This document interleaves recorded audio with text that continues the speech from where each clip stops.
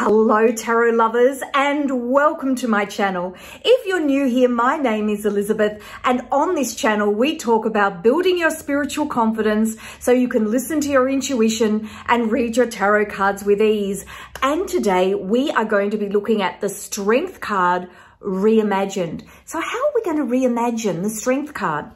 Well, I'm going to be looking at 6 decks. And we are going to be understanding the Strength card from a different perspective. So we're going to be looking at Before Tarot, Rider-Waite-Smith, the Strength card. And I always use Rider-Waite-Smith because it's the most universal deck. After Tarot, Tarot of the New Vision, In Between Tarot, and Vice Versa Tarot, which is a double-sided deck. So I'm going to spin the camera around in a minute and I'm going to be talking about the Strength card in a really creative and different way to help you get a much deeper understanding of the card. I'll see you in a moment. I love these cards to show a deeper meaning of the Strength card. If we look at the deck I'm using today is a little bit different. This is a La Scarabeo deck, and I don't know if it's in print anymore. I was really drawn to it just because of the shading of the color. I just thought it was absolutely beautiful. So I'm using this lovely deck. I normally use this deck here, which is the one I recommend that you get because it's a really good basic deck to use if you're learning the tarot. So let's have a look at these cards and get a deeper understanding of the Strength card. If you are new to the decks and you haven't got a really good understanding of the imagery in this deck, in the Rider-Waite-Smith, I will make sure there is a link to my playlist where you can see a deeper dive into the meanings in the card. So let's have a look. So we've got our first card, which is Before Tarot. And in this card, you can see you've got the lion here. He's holding his foot up. Oh, it just says, like the lion whose foot was pierced by a thorn in Aesop's fables. It doesn't actually say which fable, which is very annoying because I can't think. I'll have to go and, if I find it, or if any of you know of an Aesop's fable where the lion's paw was pierced by a thorn, then please do let me know. You can see here she's holding the wreath that she has around her waist. She's actually directing that towards the lion, and that's about her showing her purity in her white gown, and also the roses, which represent passion, but the lilies, which represents innocence and purity in that passion. So what she's saying is that she is of pure spirit and pure motivation as she joins the lion in the passion. If you look in the background, there is a mountain, and the mountains in the tarot generally are an image of your spiritual journey. And as we move through and I show you the other cards, the mountain actually becomes quite important in one of the interpretations. You can see here in the Strength card that she might be stroking his head. I've seen it interpreted as opening his mouth. But whatever she's doing, she's taming the lion, but she's taming the lion with compassion. Here you can see she's after Tarot, she has tamed the lion. She leans forward, she puts her arms around him, and he allows her to be part of that unbridled passion and for that passion to be contained. Then when we look at Tarot of the New Vision, so this is us standing behind the woman in the Strength card, and we're looking out at what's going on inside the card from the woman's perspective. And you can see that she's turned around and she's looking at the mountain. And on the mountain is Hercules. And Hercules is feet of clay. You can see he's actually part of the mountain. And the reason for that is Hercules here is representing when he fought Hydra and then said, I am the presence, I am the passion, I am the strength, I am all virtuous. Which, of course, the moment he became conceited, boastful, and not mindful of his own humility, he crumbled and he failed. So that's the idea of the mountain here, this idea of it representing your spiritual journey, but the spiritual journey being one that you must have strength, but alongside that strength, you must have compassion. And so we see here that the woman has tamed the lion.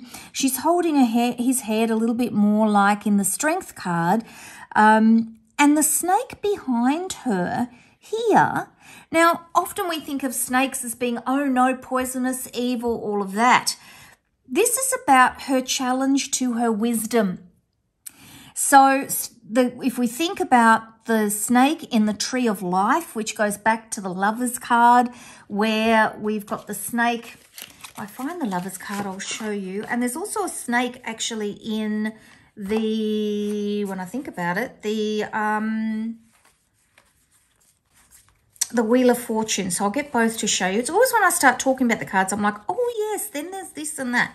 So in the Lovers card, you can see here the snake in the Tree of Life, where she is tempted with the temptation of knowledge.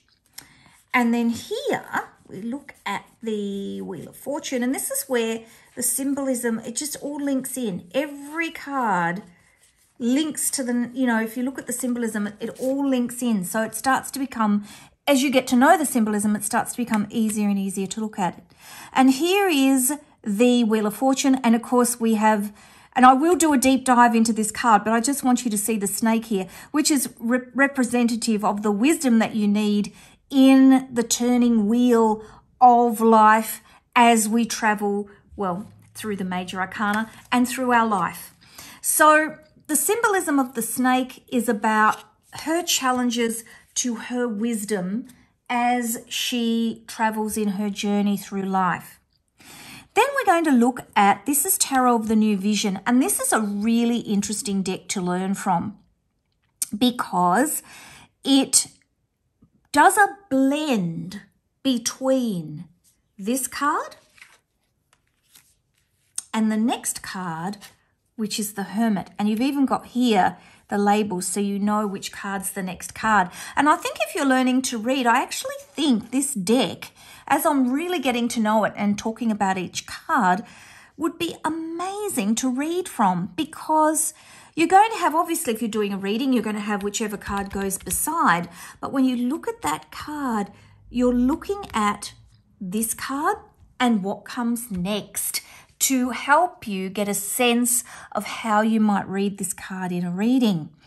And so if we look at in between tarot, we see the lion on this side and the hermit on this side into the archway that we are walking through for our spiritual journey. So what does this represent?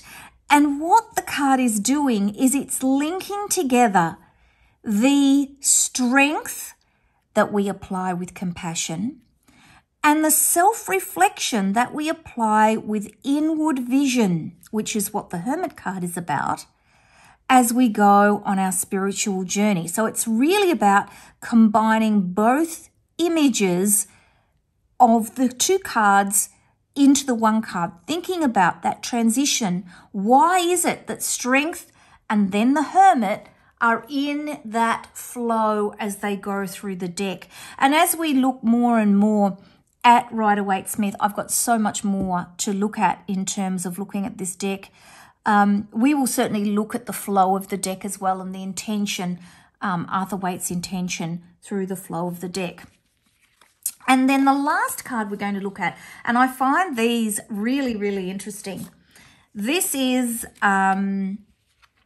Vice Versa Tarot. So this is a really interesting deck. And if you'd like to see a deeper dive into these decks, I did right at the very beginning when I started this Tarot Reimagined series. I went through each one of the decks that I'm using. So we've got Before Tarot, Rider-Waite-Smith Tarot, After Tarot, Tarot of the New Vision, In Between Tarot, and Vice Versa Tarot. And you can see here, there's no sense of which side you should be reading. The idea is that these cards all mix up in the deck, and then whichever card goes down as you're reading is the card that you are intended to read, or the meaning, the nuance of meaning you're intended to read.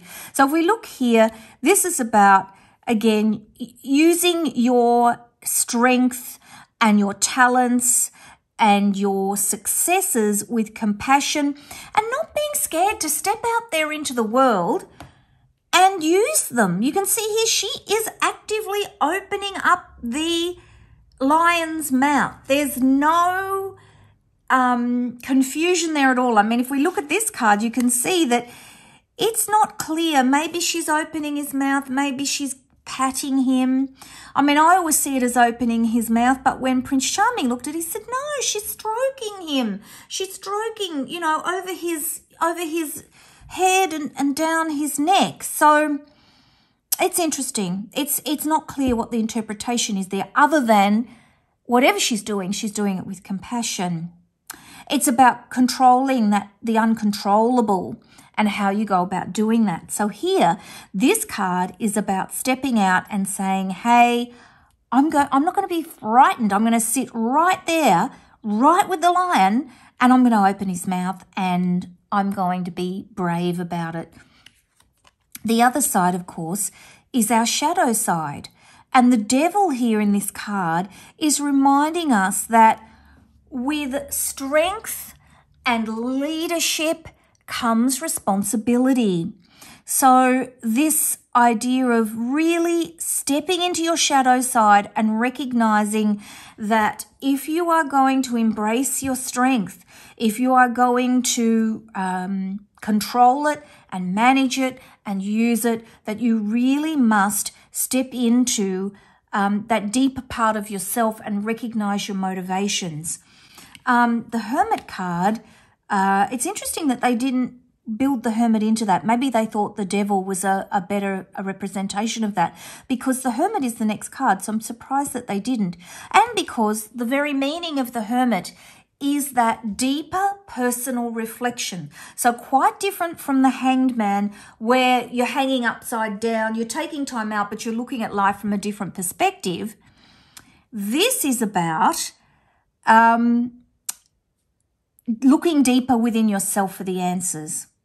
So that is the Strength card. Our next card, of course, is the Hermit card. So I do hope that you will like, subscribe, and hit that notifications bell so you never miss an upload, and better still, you become part of my free tarot lovers community, where we have, goodness, I think I upload every 2 to 3 days new trainings about the tarot, and they're all available for you for free. And I often have goodies available for you in my emails that you can access to help you with your tarot learning journey. I have quizzes and free ebooks and all sorts of things, and some things, of course, are paid for as well, but everything is what you would like to do rather than an enforced purchase.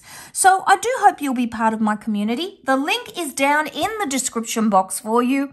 Connectwithyourdeck.com is where you will find all the links. Take care, everybody, and I can't wait to look at the next card, which is the Hermit.